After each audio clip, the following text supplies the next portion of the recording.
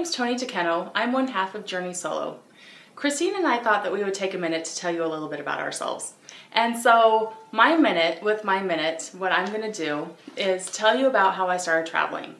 When I was younger, my parents would pack us up in an RV and take us all over the country for 4 weeks every summer. I learned a lot about myself. Now that I'm older and I can look back and actually put words to these memories, I realized a lot of things that shaped my loves and my likes and my dislikes. I learned that I love Elvis's gospel music more than I love his rock and roll.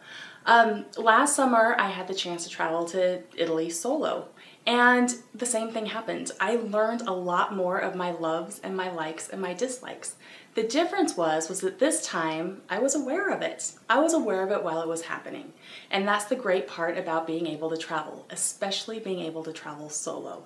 And so that is why I'm kind of excited that you're here and getting ready to travel solo with us.